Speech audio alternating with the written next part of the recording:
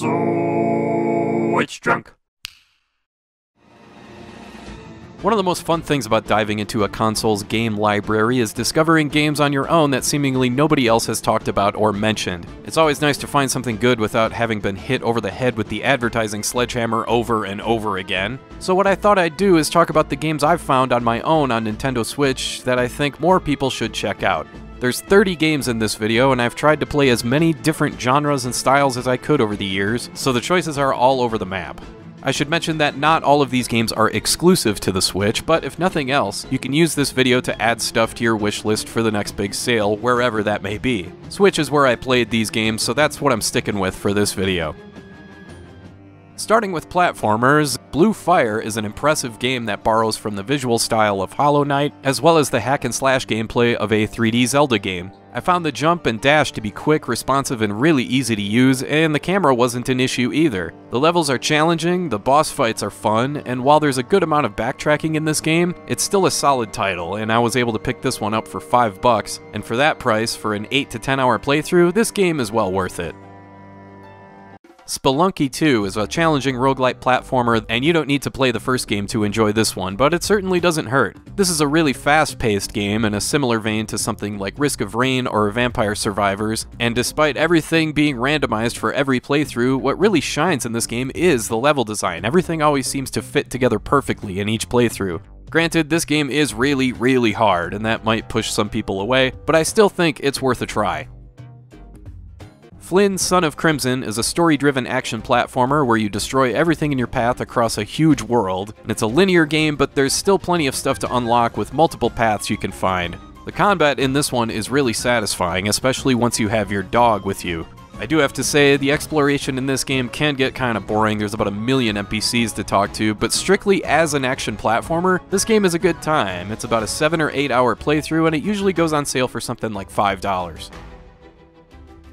I'll mention a more mainstream game I'm sure you've heard of, Rayman Legends. It's a much older game than the others on this list, but I bring it up because I think people sleep on just how freaking good it is. If you flew through Mario Wonder and Mario 3D World and Bowser's Fury, and you're looking for more of that kind of energy with that kind of crazy level design, then you should be playing Rayman Legends. The definitive edition is out on Switch, and it's a high-quality playthrough from start to finish.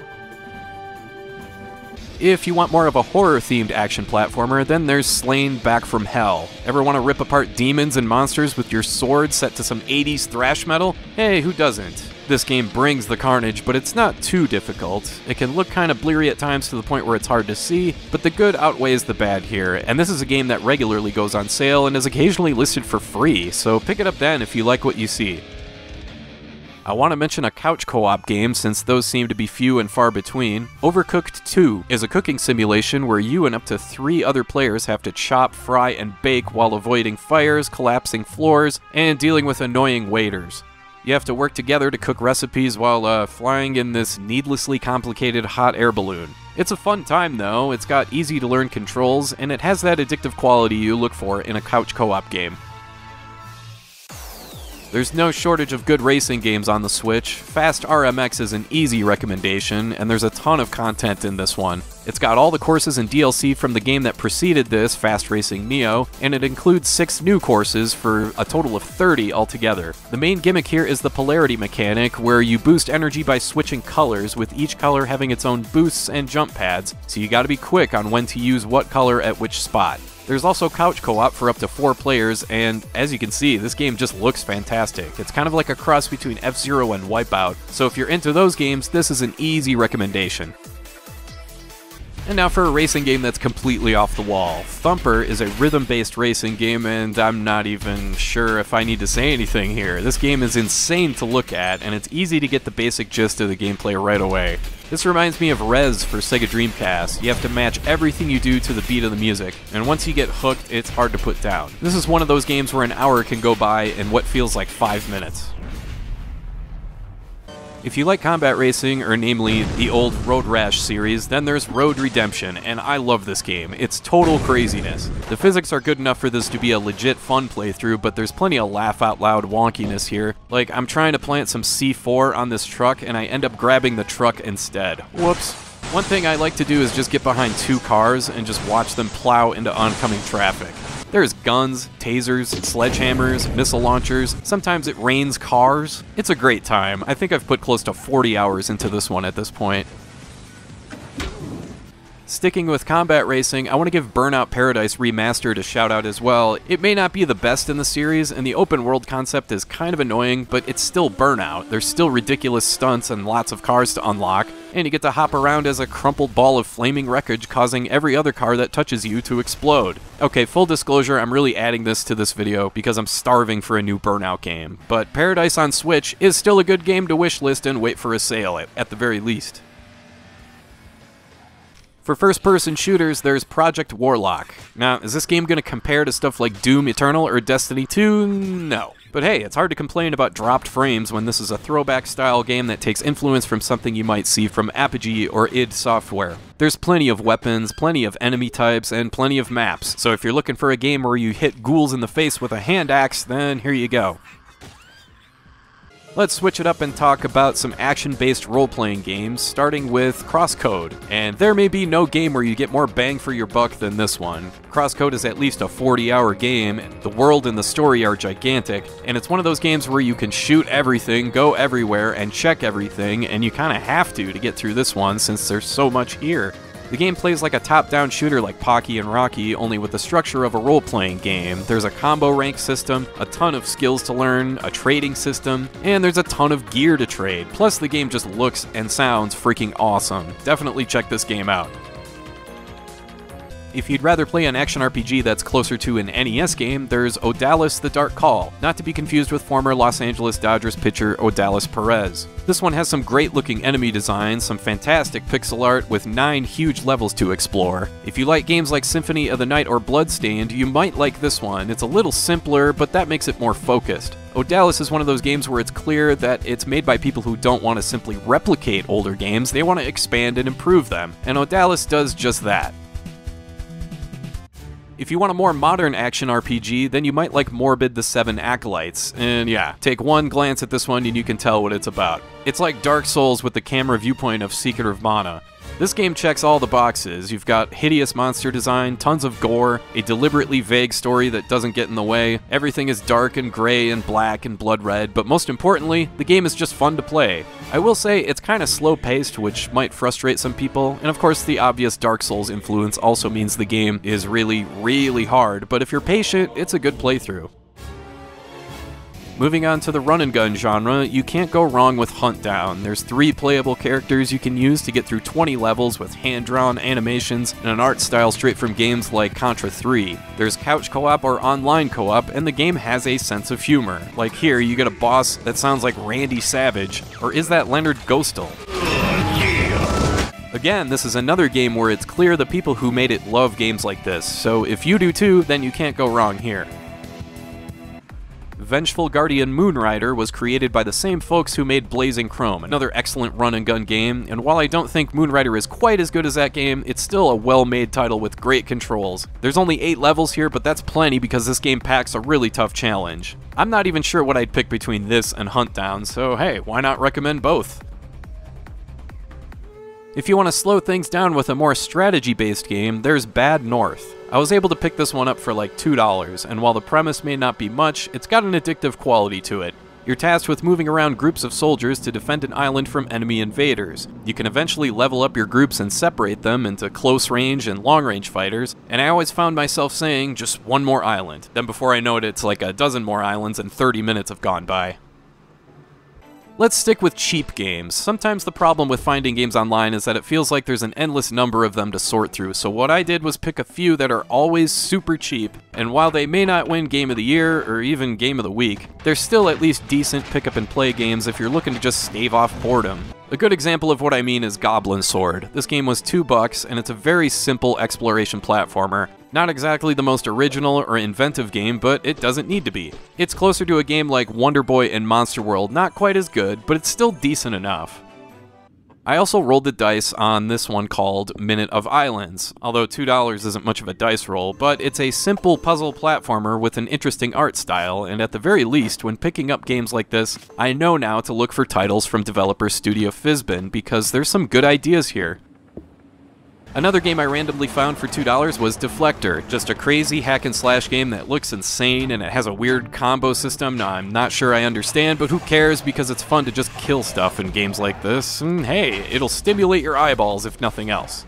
Again, these titles aren't gonna exactly shake your world, but if you're looking for something new to play over a weekend, they're decent choices that won't set you back much. I'll mention a couple sports games, starting with Super Mega Baseball 4, and I like this one because it's not trying for any realism, it's not trying to be a simulation, it's just an arcade-style baseball game that cuts a quick pace, and it may remind one of a certain Ken Griffey Jr. Presents Major League Baseball. No, really, I'm not just saying that because I love that game, I'm saying it because pitching and hitting are easy to get the hang of, and fielding can be fun too, especially when you got guys like Torrey Hunter in center field. There are some current and former players in this game, and there's plenty of made-up players too, with names like Percy Quaker and Dick Sportswood. But yeah, this game's got a lot of personality, and it's a good time. Just not for this guy.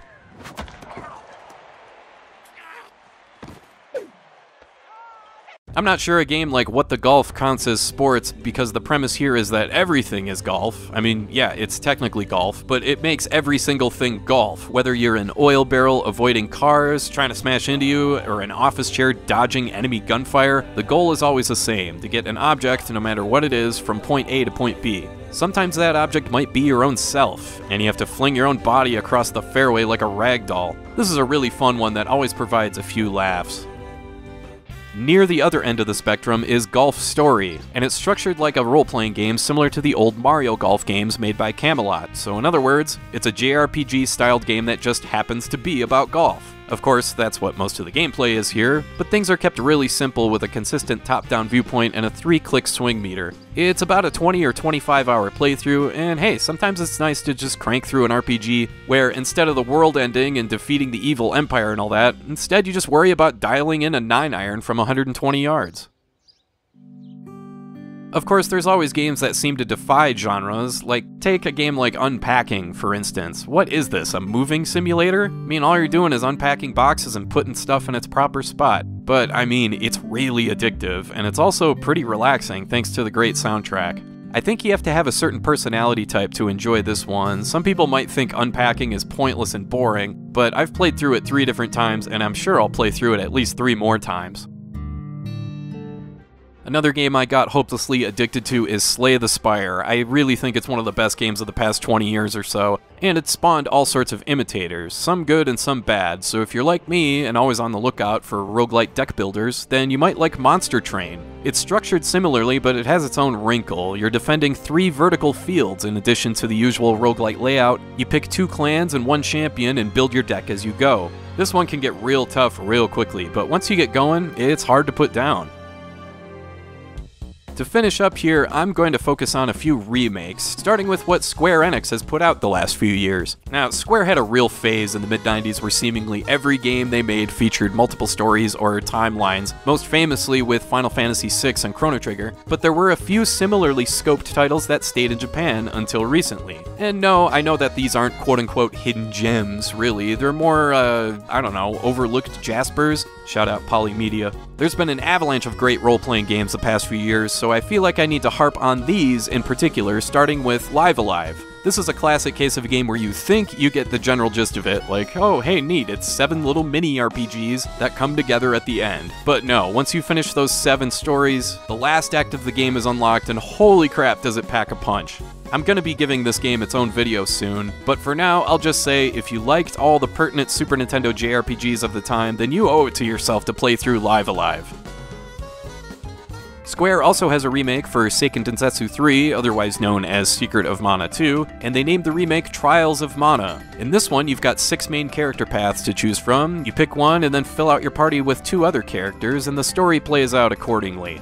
This is an action RPG through and through with the kind of hack-and-slash combat that translates really well today. But if I'm going to be a snob about it, I kind of prefer the original Super Famicom version. I guess it just has a certain look and feel to it that I feel like is missing in the remake, but either way, this is probably the best way to play this game today. Square Enix also released Romancing Saga 3 for modern audiences, although this one is a remaster instead of a remake, which is fitting because it just goes to show that this game was ahead of its time when it was made. Romancing Saga 3 stood out from other JRPGs of the time because it tried doing a semi-open world structure to varying degrees of success. But with the remaster, now we've got all kinds of quality of life improvements, which helps bring about a much smoother playthrough from beginning to end. If you're itching to tackle a 90s Square role-playing game that stayed super under the radar over the years, then here you go. Here's a really fun remake for a franchise that needs a lot more attention. It's Metal Max Xeno Reborn. There are barely any Metal Max games released in English. There's only a few as far as I know, but Xeno Reborn is a lot of fun. Granted, this game was originally released for PC, PS4, and Vita, but the Switch remake is excellent, and it's a much smoother playthrough. You cobble together a tank, go out and fight and earn money, and then buy upgrades that allow you to venture further out into the world. There's missions to complete, land sharks to destroy, and stats on top of stats on top of stats. I really enjoy this game. It's well worth your time. Okami is another game that feels underappreciated somehow, but thanks to the HD remake on Switch, it doesn't have to be that way anymore. I remember playing this one back when it first came out for PS2, and because it was released so close to the launch of the PS3, maybe it got bumped aside a bit, but it's a fantastic game, clearly inspired by titles like Wind Waker and Beautiful Joe. In fact, the lead designer of Beautiful Joe is actually the director here, Hideki Kamiya, who also had a hand in franchises like Bayonetta. But yeah, Okami is awesome. It's a big sweeping story you can easily sink 40 hours into. Combat is easy to get the hang of, the music is great, and I mean, come on, you play through this huge epic story as this cool looking white wolf. You gotta love that. Whew, okay, well, that's all for now. I hope to do a part 2 soon after Nintendo posts their latest Indie Direct to see if there's anything worthwhile there, and I hope to check some of your comments to see if there's any good suggestions out there as well. But in the meantime, I just want to thank you for watching, and I hope you have a great rest of your day.